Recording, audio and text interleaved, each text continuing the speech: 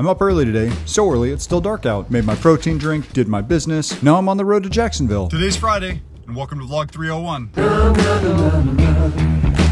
I'm here visiting my friends at AVO Jacksonville today. If you didn't know, AVO JAX is a full-service shop that can do just about anything for your overland rig. They've got tons of stuff in the showroom, and they're also a four-wheel camper dealer, along with several other brands. Connor's getting the four-wheel camper Project M all set up for its new Alucab Shadow awning. But first we've got to relocate a couple of latches to fit these awesome brackets from Mule Expedition Outfitters. The rear bracket, we just moved from the side to the back and filled the old holes with rivets and sealed them up. Just look at these beautiful awning brackets from Mule. They're so slick. I left them bare since they're stainless. They look so clean. Time to do a test fit and check the spacing and placement. And then on to the final mounting. It's looking so good. I can't wait to open it up. Which, when we did, the back of the awning didn't sit quite where I wanted it to, so we're going to adjust the bracket holes. And when I say we, I mean them. Hey, Steve stopped by to say hi on the way home. Alright, here's the test run. It's not as flush as I wanted, but it's as close as we're going to get. I love it. See ya, Steve. Safe travels. And here